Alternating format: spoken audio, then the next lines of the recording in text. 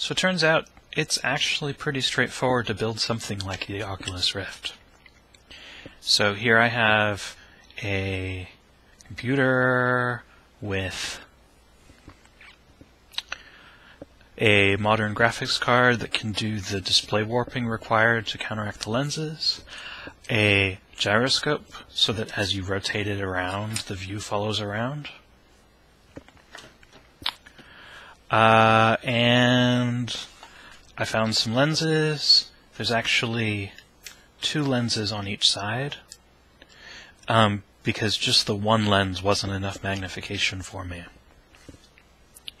And then I have kludged together some kind of input device. This is a Arduino and a bunch of stuff. So I have a Mintyboost converting the 3-volt batteries to 5 volts. That's just wired into the ground and 5-volt lines. There's a switch for it. This is the Sparkfun joystick shield. Underneath that we have the RedBear Labs Bluetooth Low Energy shield, and beneath that we have just an Arduino Uno. And so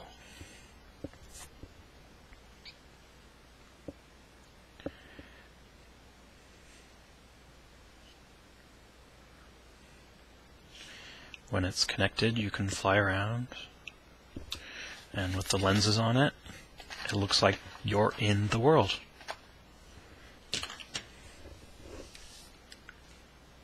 You can watch over there as I look around and go places.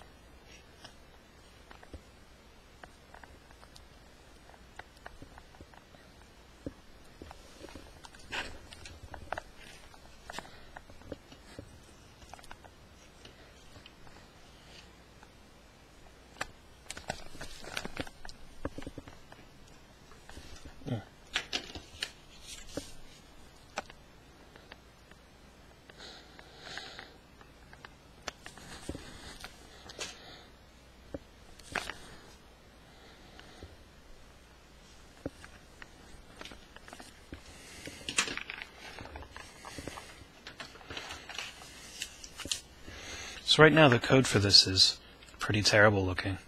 I'm not going to show you that today. Maybe I'll put it online.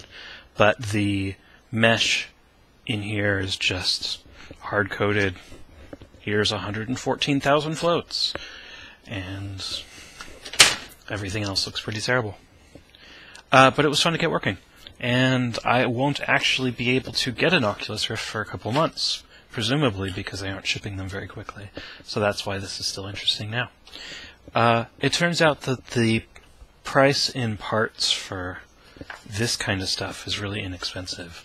The Arduino's $30, the Mintyboost is $20, the Joystick Shield is $10 or $15, the Bluetooth Low Energy Shield is probably the most expensive at like $40. The lenses are $5 a piece. The foam core and shoebox I had lying around. The tape was cheap. Cheap stuff. Thanks a lot.